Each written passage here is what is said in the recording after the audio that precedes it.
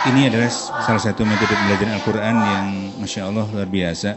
Dan ini pasti adalah investasi yang lebih fundamental lagi. Proses belajar putra-putri kita, ananda kita ini luar biasa. Tidak mudah ya. Khotmil itu sesuatu hal yang sangat tidak mudah digapai, tapi bukan berarti susah.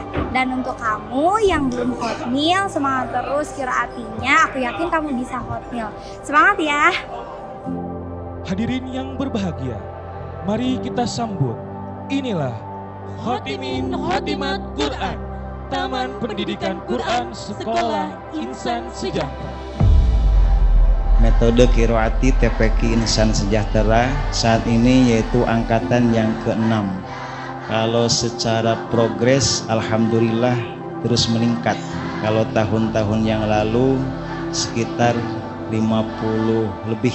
Sekarang alhamdulillah pada angkatan yang ke-6 itu 94 peserta, dan mohon doa dari semuanya semoga semakin ke depan semakin berkembang, semakin maju dan semakin bertambah.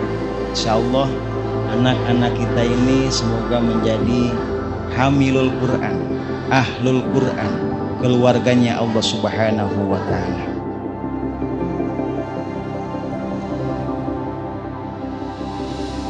Dan hadiah ini saya kumpulkan dari kelas 1 SD, dia menabung, dan harapan dia tabungan ini bisa nanti untuk bekal kelak di pesantren.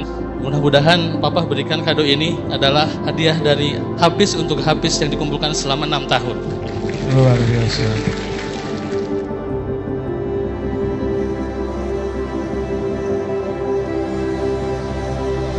Sekali lagi Ibu Bapak, berani sedikit sekali saja kita meninggalkan Al-Quran, maka Al-Quran akan lebih jauh meninggalkan kita. Jangan mentang-mentang sudah lulus di tasbih, punya baju kebesaran, terus meninggalkan Al-Quran dengan begitu saja.